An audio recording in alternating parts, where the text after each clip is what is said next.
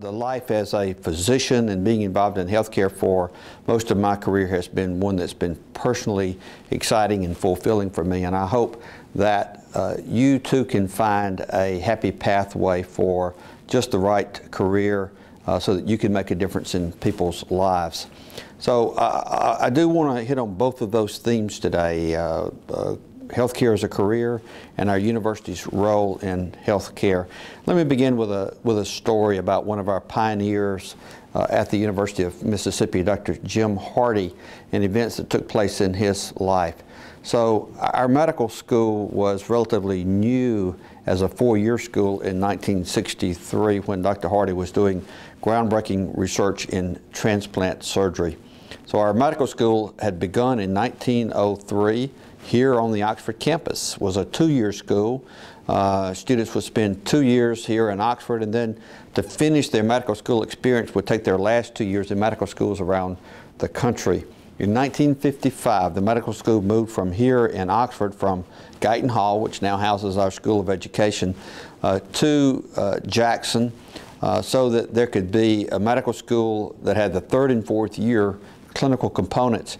Needed a large hospital to do that, needed to be in a place larger than Oxford was at that time to accomplish that. And so the medical school was moved to Jackson, and Dr. Hardy was one of the original faculty members for the four-year school as it was established in Jackson. So Dr. Hardy had been doing research in transplantation for several years, and in 1963, a historic event took place at our medical center in Jackson. Dr. Hardy and a team of surgeons there performed the world's very first lung transplant. So they took a diseased lung out of a patient, looked into that empty chest where a lung was, took a healthy lung from a patient who had recently died, and placed it into the chest of this patient and extended this patient's life. At that time, a miraculous event, and we were the pioneers at the University of Mississippi in doing the world's first lung transplant. Just 2 or 3 years later, Dr. Hardy and his team were also the first to attempt a human-to-human heart transplant. That is an interesting piece of history. There were technical issues with the heart, and Dr. Hardy wound up using a chimpanzee heart to implant into this patient's chest, and it was the first attempt at a human heart transplant. A few years later, surgeons in South Africa completed the first successful human-to-human heart transplant. But Dr. Hardy was really an important pioneer in the world of transplant surgery. So, as really an interesting twist on history, on that night in 1963, when Dr. Hardy and his team were doing that lung transplant, just as they were completing the case, a call came to the operating room from the emergency room. And the most talented surgeons were there with Dr. Hardy in the operating room, and there was a call for a surgeon to come to the emergency room because there was someone there with a gunshot who was in extremis, who was going to die. It appeared, and they wanted the surgeon to come and help to try to save this patient, to revive this patient. Turns out that man who was lying in the emergency room dying of a gunshot wound was Mr. Medgar Evers. And that was a really crossing in history for our university. Of course, Mr. Evers was a pioneer in civil rights, in trying to right the wrongs of the past, the injustices of the past around race, and sadly he died that night in the emergency room at the University of Mississippi Medical Center. But that episode on that night in 1963 defines what are two important goals for us as a university in healthcare. That heart transplant is an indication that we want to be leaders in research and in taking care of patients. We want to provide the very best health care and want to be on the cutting edge of science.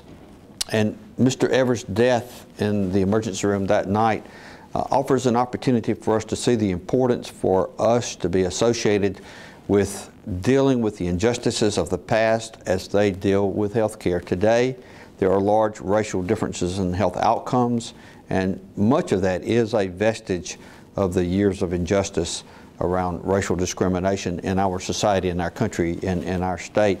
And it's an important goal of our university to be a part of improving health care for all Mississippians and to do our best to move the needle forward on solving the issues of health care disparities. Think about, why is it I should consider health care as a career? Let me just offer 2 or 3 things for you to think about. Number one, health care is going to be an important part of our economy going forward. It's going to be an important part of the growth of our economy. People are going to be sick. People are living longer. The aging is leading to more and more opportunities in health care. And then health care jobs usually provide good compensation. Now, some of you may be nervous about some of the changes that are taking place in the way health care is financed in our country and may have negative impressions about some of the changes that are taking place. Let me assure you that in this country, I'm confident that people who participate in health care are always going to be able to have good compensation. They'll make good salaries and be able to provide well for their families. I don't think that tradition is going to change in our country. And then the most important reason I would hold out for you to consider a career in health care is the personal fulfillment that it provides in making a difference in people's lives. It provides, in my view, the most tangible way for someone to live a life of service, making a difference in other people's lives, but at the same time be able to provide well for your own family. So let me share a little bit of my own pathway into a healthcare career as a way for you to think about your own life. So I was a high school student who, like most high school students in Mississippi when I was growing up, wanted to be a football player. Sadly, God didn't bless me with speed or the size I needed to be a good football player. So I was walking off the practice field one day when I was a 9th grader. The football coach put his arm on my shoulder and said, "Son, if you keep playing football, you're going to get hurt really bad." And so he talked to me about choosing some other pathway for success, and he offered me the opportunity to become the athletic trainer for the football team. Now, I didn't know anything about what a trainer was. He provided me the opportunity to get a little bit of an education in how to take care of injuries. And so I moved from being an on-the-field football player to being one that was helping to take care of the football players when they were injured and hurt. I remember at that time football shoes were not very comfortable, socks weren't very good. Blisters on the feet was a big problem in athletes, and I can remember vividly the sense of fulfillment I had in dealing with one of our star players who we really needed to play, who got a blister on his foot and wasn't able to run. And then after I did my little tricks with helping his blister get better, things that I'd learned, and I saw him a couple of days later back out on the field and able to run comfortably, a lot faster than if we'd not had that intervention, I had this sense, well, you know what? I was an important part of helping the team win by what I was doing. It was really an aha moment for me, this fulfillment of being able to do something about somebody's health problems that would make their life better. Went on to undergraduate school and then the medical school, and for me, it was never a love of science that drew me to medicine. I know some people go into medicine because they love science and want to apply science.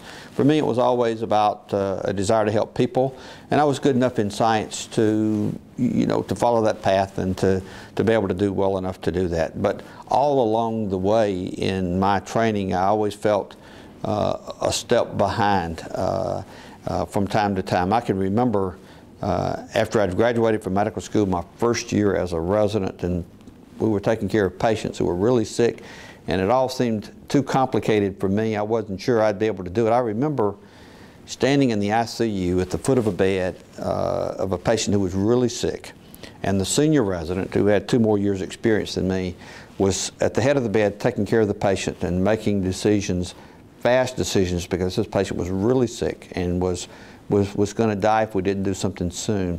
And I remember watching that resident make very complex decisions and adjusting medicines and making other changes, and I watched the patient in front of my eyes move from someone who was dying to someone who was stable and then went on to a full recovery. And I can remember standing at the foot of that bed, saying to the person next to me, "I'll never be able to do that."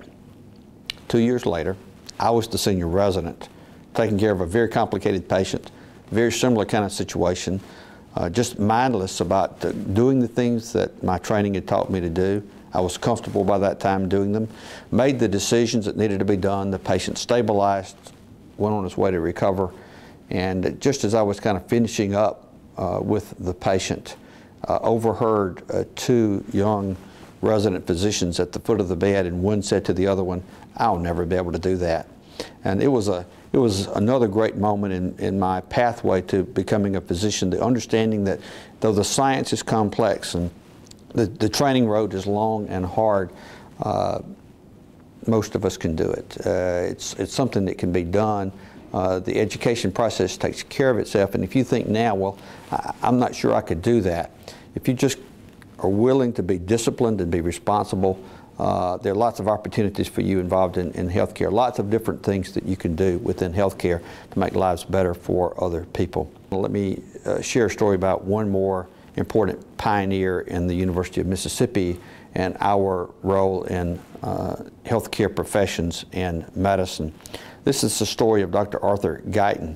So Guyton Hall, holds the School of Education, is actually named for Dr. Arthur Guyton's father, Dr. Billy Guyton, who was dean of our medical school in the 1930s and early 1940s when it was still a two-year school here on the Oxford campus. Dr. Billy Guyton is a hero in his own right, but that's another story for another day. Dr. Arthur Guyton, his son, did his undergraduate years here at Ole Miss and then went to medical school at Harvard. Was a very, very bright and promising physician. Finished medical school at Harvard and was doing a residency in surgery when sadly contracted polio. Lost the use of his arms and legs and could not continue his surgery residency because of his physical disabilities. He took a period of recovery and then moved back here to Oxford, and then eventually was offered the opportunity to teach in the medical school and became the chair of the Department of Physiology, one of the basic sciences in medicine. Now, Dr. Guyton didn't have a degree in physiology. He had a medical degree, and it was unusual for somebody without a degree in physiology to be placed in this important leadership role. But there he was as a young man, handicapped in a time when handicapped people typically didn't work in the workplace. He was disabled in a very significant way. But he took on this responsibility of teaching physiology and leading the physiology department right here on our campus, down in what is now Guyton Hall, was housing the medical school then. In his early lectures, he kept notes, and then he was using a textbook of physiology that he didn't think really met the needs of the students, and so he took his notes and wrote a textbook, and that textbook, Guyton's Textbook of Physiology, has become not only the best-selling textbook of physiology used by medical students, but we believe that textbook has been used by more medical students around the world than any other medical textbook. Dr. Guyton has put the University of Mississippi on the map through his writing of that textbook of physiology. Now, many years later, that Guyton's Textbook of Physiology is still being written by a University of Mississippi faculty member, Dr. John Hall, who chairs that department now on our Medical Center campus, is the author of that textbook and inherited that role from Dr. Guyton. And all around the world, as medical students study physiology, they are familiar with Arthur Guyton and his name and with the University of Mississippi. Dr. Guyton is remarkable for a number of other ways. In his personal story, he and his wife, Ruth, had 10 children, and all 10 of those children became physicians. Can you imagine the pressure that number 8, 9, and 10 were feeling along the way after all those other children had become physicians? Yeah, so one of those 10 children is actually here at the University of Mississippi now in Oxford. Dr. Gene Gispin, who runs employee health here at the university, is one of those 10 physician children from Arthur and Ruth Guyton. Probably the most remarkable contribution that Dr. Guyton made to the field of medicine was in training so many other chairs of physiology. So a few years ago, when there were about 120 medical schools in this country, we did a survey, and at that time there were 29 of those 120 medical schools in the U.S. who had chairs of physiology who were trained by Dr. Arthur Guyton. So nearly a quarter of the chairs of physiology teaching at that time had been trained by this one man at the University of Mississippi. Quite a remarkable contribution to the field of medicine. One last story to tell you Dr. Guyton's impact and intertwined with my own career in medicine. So in his research, Dr. Guyton was the first to propose the idea that in blood pressure regulation, it was not the heart that was the primary regulator, as people had thought, or the brain, as other people had thought, but he was the one to put forward the idea that the primary organ for regulation of blood pressure was actually the kidneys. This was thought to be a crazy and strange idea when he first proposed it, but gradually, over the years, other physiologists have agreed, and now it's commonly accepted that the kidneys are the primary organ responsible for blood pressure control. Dr. Guyton's research and those who followed him at our university have been the primary contributors to this fundamental idea on blood pressure control. Part of my life as a physician was spent practicing at a hospital in South Korea, and early in my time there, when I was trying to establish myself as a credible physician in another country, a young patient came to me, a teenager, who had a very difficult problem with high blood pressure. My evaluation led me to believe that his problem was from a small kidney that he'd been born with, that had been causing him to have problems with the production of a hormone that helped control blood pressure.